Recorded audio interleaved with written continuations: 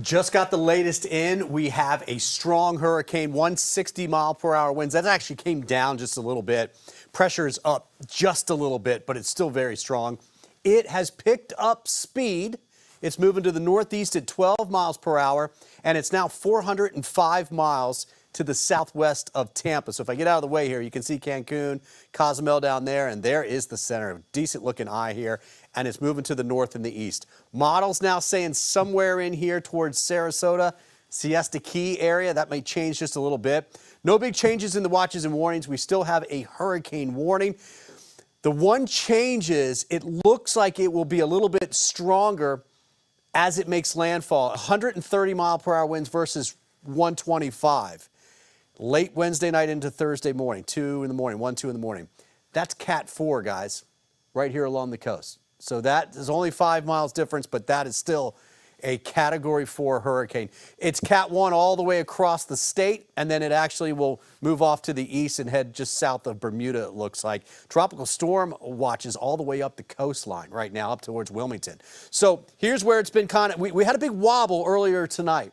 And that shifted everything to the right, which meant it went from, say, the mouth of Tampa Bay down to Sarasota. And now it's pretty much on that track that the Hurricane Center has. Cold front is now just about here. It won't get much further south. We would love for this to come further south because then that would push this a little bit further away from the Tampa area.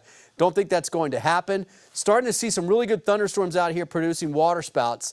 That's our tornado threat, and that will get in here early tomorrow morning.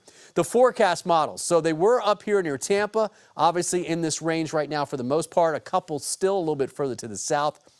I don't think we're going to see a whole lot more movement out of this. We could see perhaps just a little bit more to the south, but I just don't think we're going to see a whole lot. They've got the center coming in right over top. It looks like Siesta Key now.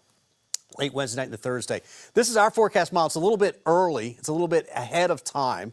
So 4 o'clock tomorrow, in fact, even mid-morning, we've got showers and storms. But as we get past sunset, the winds really start to pick up on Wednesday evening. Center is right on our models right around 9 o'clock, and it's higher. But they're thinking around midnight on Thursday. So tropical storm force winds get in here around 4 or 5 o'clock tomorrow afternoon. So finish up those preps. We will talk more about what the wind levels will be and the areas to watch. And we're going to talk about surge. There have been some changes in the surge totals, and I'll have those for you coming up.